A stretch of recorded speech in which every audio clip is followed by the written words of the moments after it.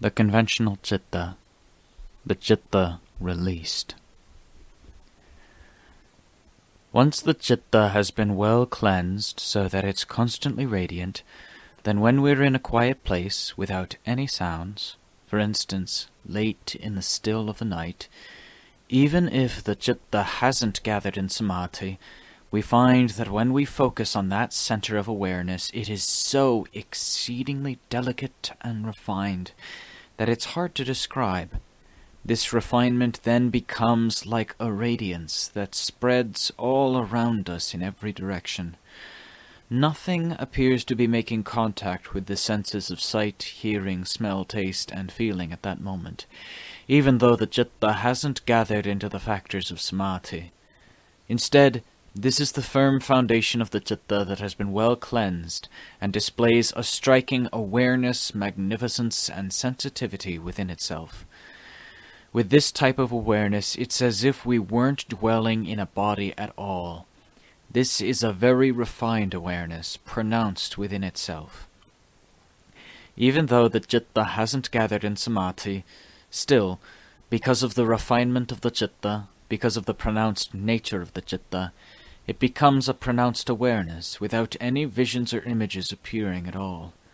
This awareness is preeminent exclusively in itself. This is one stage of the Citta.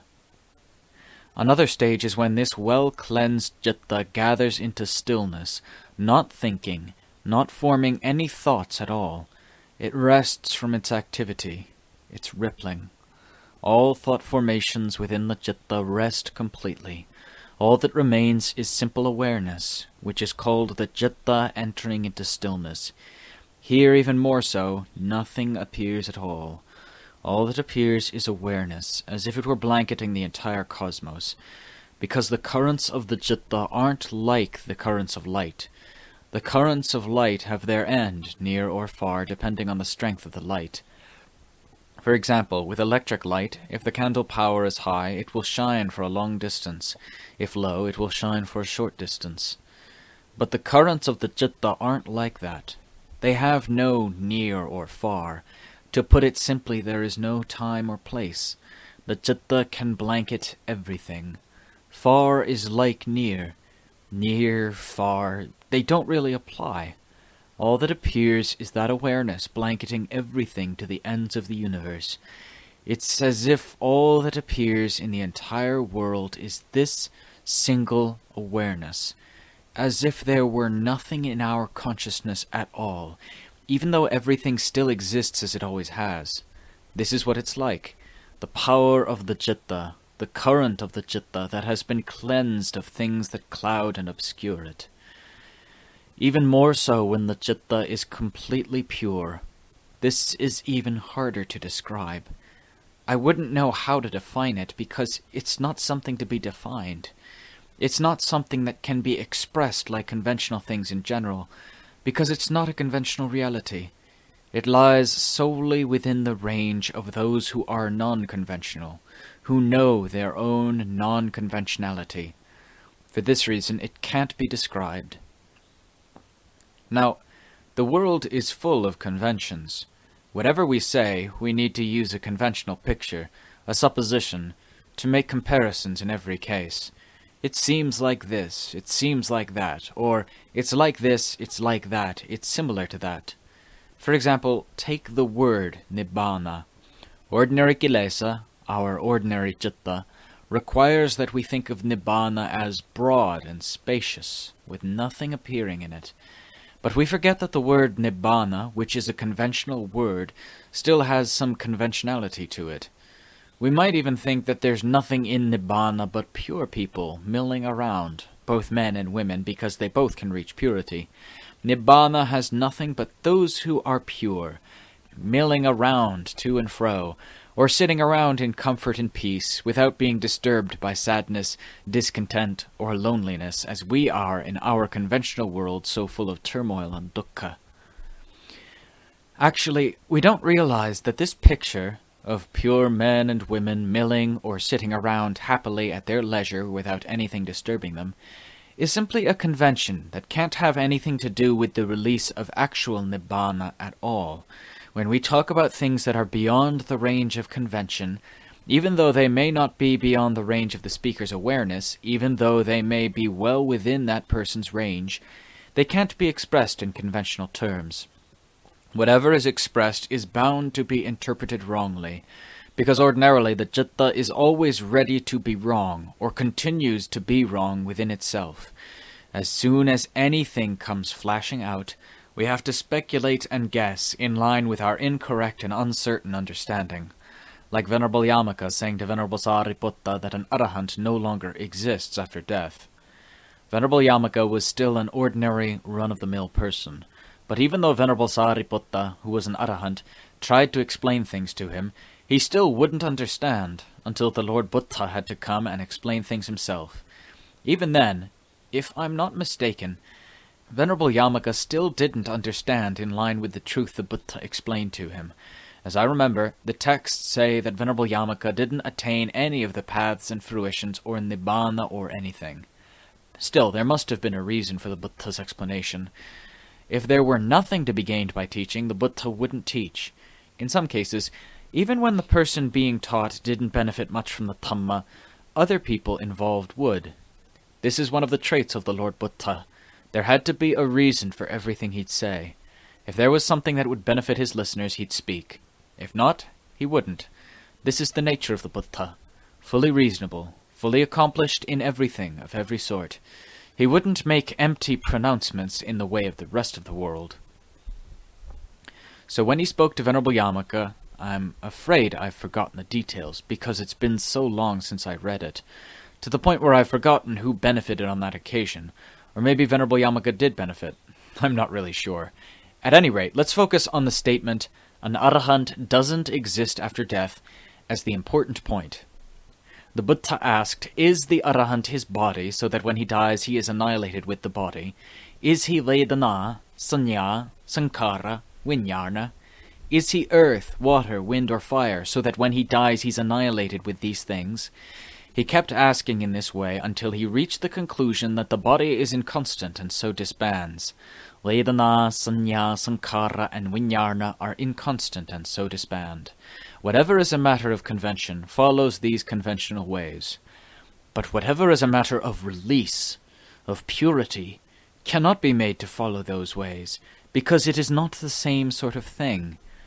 To take release or a released citta and confuse or compound it with the 5 khandhas, which are an affair of conventional reality, is wrong.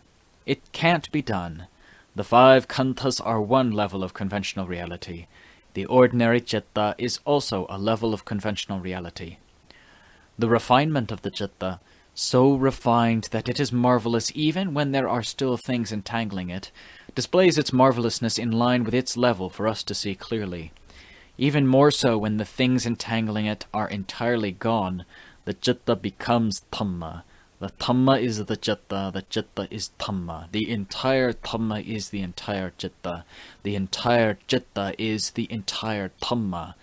At this point, no conventions can be supposed, because the citta is pure Dhamma. Even though such people may still be alive, directing their khandhas, that nature stays that way in full measure. Their khandhas are khandhas, just like ours. Their appearance, manners, and traits appear in line with their characteristics, in line with the affairs of conventional reality that appear in those ways, which is why these things cannot be mixed together to become one with that nature. When the citta is released, the nature of release is one thing. The world of the khandhas is another world entirely. Even though the pure heart may dwell in the midst of the world of the khandhas, it is still, always, a citta released. To call it a transcendent citta wouldn't be wrong, because it lies above conventional reality, above the elements and khandhas. The transcendent Dhamma is a Dhamma above the world. This is why people of this sort can know the issue of connection in the citta. Once the citta is cleansed stage by stage, they can see its beginning points and end points. They can see the citta's behavior, the direction towards which it tends most heavily, and whether there is anything left that involves the citta or acts as a means of connection. These things they know, and they know them clearly, When they know clearly, they find a way to cut, to remove from the Citta the things that lead to connection step by step. When the kilesas come thick and fast, there is total darkness in the Citta. When this happens, we don't know what the Citta is or what the things entangling it are, and so we assume them to be one and the same. The things that come to entangle the Citta and the Citta itself become mixed into one, so there's no way to know. But once the Citta is cleansed step by step, we come to know in stages until we can know clearly exactly how much there is still remaining in the Citta. Even if there's just a bit, we know there's a bit, because the act of connection lets us see plainly that this is the seed that will cause us to be reborn in one place or another. We can tell this clearly within the Citta.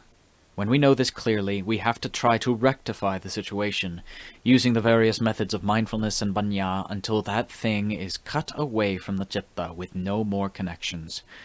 The Citta will then become an entirely pure Citta, with no more means of connection or continuation. We can see this clearly. This is the one who is released. This is the one who doesn't die. Our Lord Buddha, from having practiced truly, from having truly known in line with the principles of the truth, seeing them clearly in the heart, spoke truly, acted truly, and knew truly. He taught what he had truly known and truly seen, and so how could he be wrong? At first he didn't know how many times he had been born, or what various things he had been born as. Even concerning the present, he didn't know what his Citta was attached to or involved with, because he had many kilesas at that stage. But after he had striven and gained awakening, so that the entire Dhamma appeared in his heart, he knew clearly. When he knew clearly, he took that truth to proclaim the Dhamma to the world, and with intuitive insight knew who would be able to comprehend this sort of Dhamma quickly, as when he knew that the 2 hermits and the 5 brethren were already in a position to attain the Dhamma. He then went to teach the 5 brethren, and attained the aim he foresaw. All 5 of them attained the Dhamma stage by stage to the level of arahantship. All 5 of them attained the Dhamma stage by stage to the level of arahantship. Since the Buddha was teaching the truth to those aiming at the truth with their full hearts, they were able to communicate easily. They, looking for the truth, and he, teaching the truth, were right for each other. When he taught in line with the principles of the truth, they were able to comprehend quickly and to know step by step, following him until they penetrated the truth clear through. Their kilesas, however many or few they had, all dissolved completely away. The cycle of rebirth was overturned to their complete relief.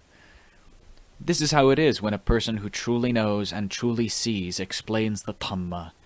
Whether it's an aspect of the Dhamma dealing with the world or with the Dhamma itself, what he says is bound to be certain, because he has seen it directly with his own eyes, heard it with his own ears, touched it with his own heart. So when he remembers it and teaches it, how can he be wrong? He can't be wrong. For example, the taste of salt. Once we have known with our tongue that it's salty, and we speak directly from the saltiness of the salt, how can we be wrong? Or the taste of hot peppers. The pepper is hot. It touches our tongue and we know this pepper is hot. When we speak with the truth, this pepper is hot. Just where can we be wrong? So it is with knowing the Dhamma. When we practice to the stage where we should know, we have to know, step by step. Knowing the Dhamma happens at the same moment as abandoning kilesa. When kilesa dissolves away, the brightness that has been obscured will appear in that very instant. The truth appears clearly. Kilesa, which is a truth, we know clearly. We then cut it away with the path, mindfulness and banya, which is a principle of the truth, and then we take the truth and teach it so that those who are intent on listening will be sure to understand. The Buddha taught the Dhamma in 84,000 sections, kantha, but they aren't in excess of our 5 kanthas, with the Citta in charge, responsible for good and evil and for dealing with everything that makes contact. Even though there may be as many as 84,000 sections to the Dhamma, they were taught in line with the attributes of the Citta, of kilesa, and of the Dhamma itself, for the sake of living beings with their differing temperaments. The Buddha taught exclusively 84,000 sections of the Dhamma, so that those of differing temperaments could put them into practice and straighten out their kilesas. And we should make ourselves realize that those who listen to the Dhamma from those who have truly known and truly seen, from the mouth of the Buddha, the Arahants, or meditation masters, should be able to straighten out their kilesas and asava at the same time they are listening. This is a point that doesn't depend on time or place. All the Dhamma comes down to the Citta. The Citta is a highly appropriate vessel for each level of the Dhamma. In teaching the Dhamma, what are the things entangling and embroiling the Citta that are necessary to describe, so that those who listen can understand and let go?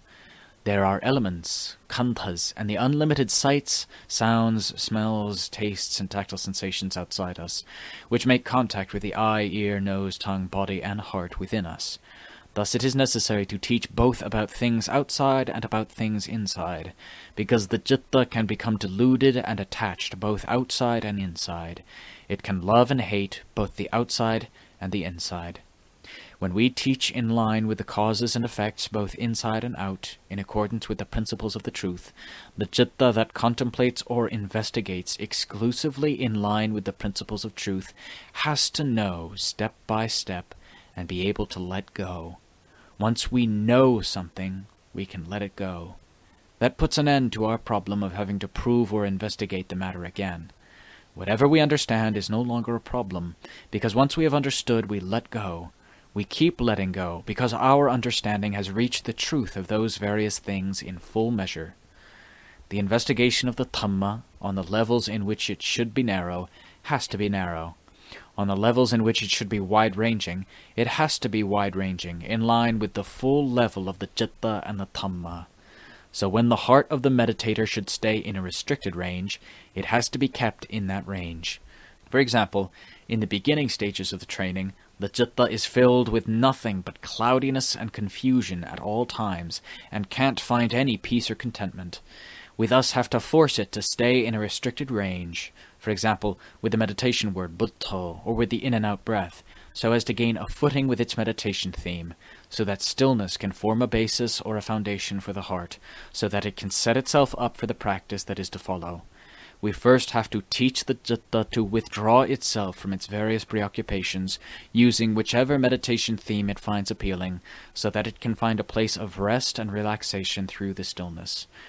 Once we have obtained enough stillness from our meditation theme to form an opening onto the way, we begin to investigate. Panya and awareness begin to branch out in stages, or to widen their scope, until they have no limit. When we reach an appropriate time to rest the Citta through the development of samadhi, we focus on tranquility using our meditation theme as we have done before, without having to pay attention to panya in any way at that moment. We set our sights on giving rise to stillness with the meditation theme that has previously been coupled with the heart, or that we have previously practiced for the sake of stillness. We focus in on that theme, step by step, with mindfulness in charge, until stillness appears, giving peace and contentment. This is called resting the Citta by developing samadhi. When the Citta withdraws from its resting place, Panya has to unravel and investigate things. Let it investigate whatever it should at that particular time or stage, until it understands the matter. When Panya begins to move into action as a result of its being reinforced by the strength of samadhi, its investigations have to grow more and more wide-ranging, step by step. This is where Panya is wide-ranging. This is where the Dhamma is wide-ranging. The more resourceful our Panya, the more its investigations spread, until it knows the causes and effects of phenomena as they truly are. Its doubts then disappear, and it lets go in stages, in line with the levels of mindfulness and Panya suited to removing the various kinds of kilesa step by step from the heart. The Citta then gradually retreats into a more restricted range, as it sees necessary, all on its own, without needing to be forced as before, because once it has investigated and known in line with the way things really are, what is there left to be entangled with, to be concerned about?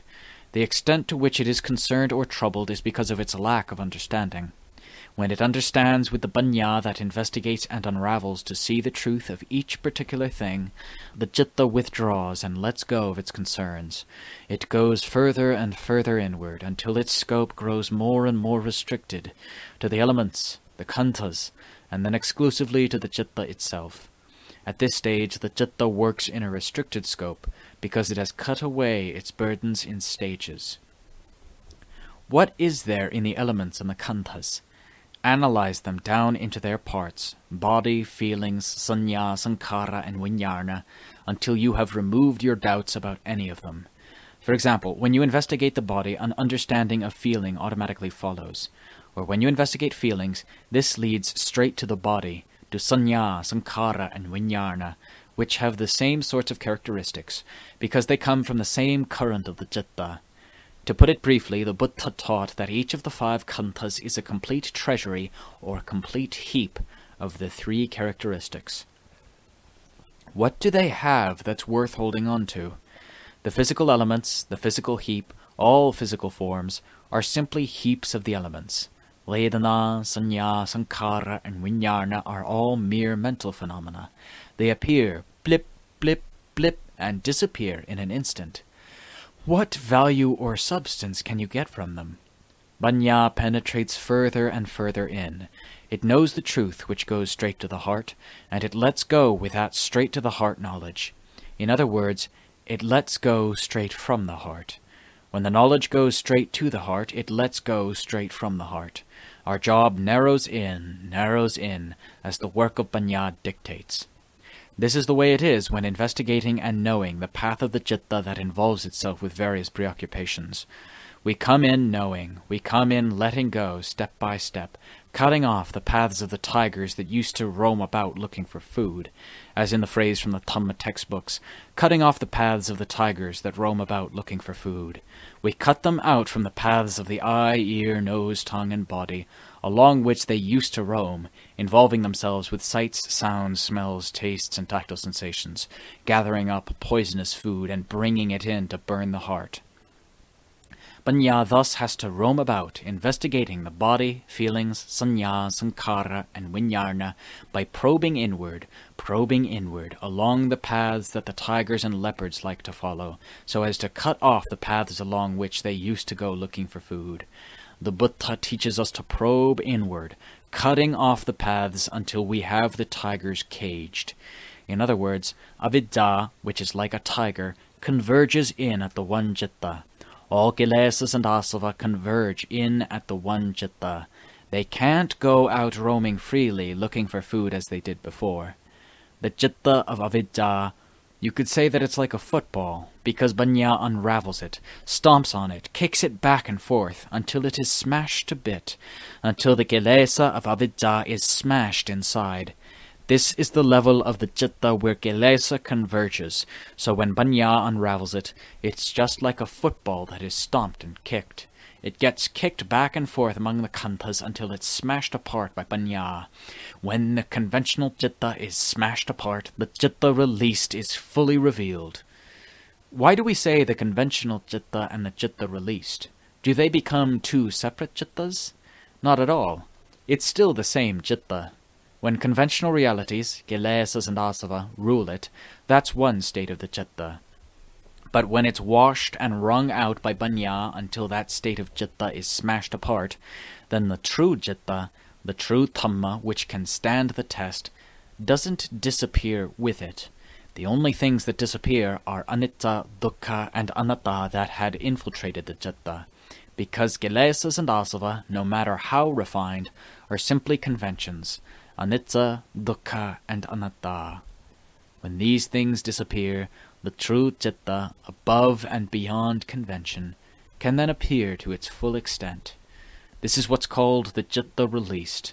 This is what's called the pure citta, completely cut off from all connections and continuations. All that remains is simple awareness, utterly pure. We can't say at what point in our body this simple awareness is centered. Before, it was a prominent point that we could know and see clearly. For example, in samadhi, we knew that it was centered in the middle of the chest. Our awareness was pronounced right there. The stillness was pronounced right there. The brightness, the radiance of the Citta was pronounced right there. We could see it clearly without having to ask anyone. All those whose Cittas have centered into the foundation of Samadhi find that the center of what knows is really pronounced right here in the middle of the chest. They won't argue that it's in the brain or whatever, as those who have never experienced the practice of Samadhi are always saying. But when the Citta becomes a pure Citta, that center disappears. And so we can't say that the Citta is above or below or in any particular spot, because it's an awareness that is pure, an awareness that is subtle and profound, above and beyond any and all conventions. Even so, we are still veering off into conventions when we say that it's extremely refined, which doesn't really fit the truth, because of course the notion of extreme refinement is a convention. We can't say that this awareness lies high or low, or where it has a point or a center, because it doesn't have one at all. All there is awareness with nothing else infiltrating it. Even though it's in the midst of the elements and khandhas with which it used to be mixed, it's not that way anymore. It now lies worlds apart. We now can know clearly that the khandhas are khandhas, the Citta is Citta, the body is body. Vedana, Sanya, Sankhara, and Vijnana are each separate khandhas. But as for feelings in that Citta, they no longer exist. But as for feelings in that Citta, they no longer exist, ever since the Citta gained release from all kilesa. Therefore, the three characteristics, which are convention incarnate, don't exist in that Citta. The Citta doesn't partake of feeling, apart from the ultimate ease, Paramangsulkhang, that is its own nature. And the ultimate ease here is not a feeling of ease. When the Buddha teaches that Nibbana is the ultimate ease, the term ultimate ease is not a feeling of ease like the feelings or moods of the Citta still defiled, or the feelings of the body that are constantly appearing as dukkha and sukha. The ultimate ease is not a feeling like that. Those who practice should take this point to heart and practice so as to know it for themselves. That will be the end of the question, in line with the Dhamma that the Buddha says is sandirtiko, to be seen for oneself, and on which he lays no exclusive claims. Thus we cannot say that the Citta absolutely pure has any feeling. This Citta has no feeling. The term ultimate ease refers to an ease by the very nature of purity, and so there can't be any anicca, dukkha, or anatta found infiltrating that ultimate ease at all. Nibbana is constant. The ultimate ease is constant. They are one and the same. The Buddha says that Nibbana is constant. The ultimate ease is constant. The ultimate void is constant. They're all the same thing, but the void of Nibbana lies beyond convention. It's not void in the way the world supposes it to be. If we know clearly, we can describe and analyze anything at all. If we don't understand, we can talk from morning till night and be wrong from morning till night. There is no way we can be right because the Citta isn't right. No matter how much we may speak in line with what we understand to be right in accordance with the Dhamma, if the Citta that is acting isn't right, how can we be right? It's as if we were to say, Nibbana is the ultimate ease, Nibbana is the ultimate void, to the point where the words are always in our mouth and in our heart. If the Citta is a Citta with kilesas, it can't be right. When the Citta isn't right, nothing can be right. Once the Citta is right, though, then even when we don't say anything, we are right, because that nature is already right. Whether or not we speak, we're right. Once we reach the level where we're right, there's no wrong. This is the marvel that comes from the practice of the religion. The Buddha taught only as far as this level and didn't teach anything further. It's in every way the end of conventions, the end of formulations, the end of kilesa, the end of suffering and dukkha. This is why he didn't teach anything further, because this is the point at which he fully aimed, the full level of the Citta and of the Dhamma. Before he totally entered Nibbana, his last instructions were, "Monks, I exhort you. Formations are constantly arising and ceasing. Investigate formations that are arising and disbanding, or arising and ceasing, with non-complacency. That was all. He closed his mouth and never said anything again. In this teaching, which has the rank of a final instruction, how should we understand or interpret the word formation, sankhara? What kind of formations does it refer to? We could take it as referring to outer formations or inner formations, and we wouldn't be wrong. But at that moment we can be fairly certain that those who came to listen to the Buddha's final instructions at the final hour were practicing monks with high levels of mental attainment, from arahants on down. So I would think that the main point to which the Buddha was referring was inner formations that form thoughts in the citta and disrupt the citta at all times. He taught to investigate the arising and ceasing of these formations with non-complacency. In other words, to investigate with mindfulness and panya at all times. These formations cover the cosmos. We could, if we wanted to, analyze the word formations as outer formations, trees, mountains, animals, people, but this wouldn't be in keeping with the level of the monks gathered there, nor would it be in keeping with the occasion, the Buddha's last moments before total nibbana, in which he gave his exhortation to the Sangha, the ultimate teaching at the final hour. His final exhortation dealing with formations, given as he was about to enter total nibbana, must thus refer specifically to the most refined formations in the heart. Once we comprehend these inner formations, how can we help but understand their basis, what they arise from? We'll have to penetrate into the wellspring of the cycle of rebirth, the citta of avidya. This is the way to penetrate to the important point. Those who have reached this level have to know this. Those who are approaching it in stages, who haven't fully reached it, still know this clearly because they are investigating the matter, which is what the Buddha's instructions, given in the midst of that important stage of events, were all about. This, I think, would be in keeping with the occasion in which the Buddha spoke. Why? Because ordinarily, when the citta has investigated to higher and higher levels, these inner formations, the various thoughts that form in the citta, are very crucial to the investigation, because they appear day and night, and are at work every moment inside the citta.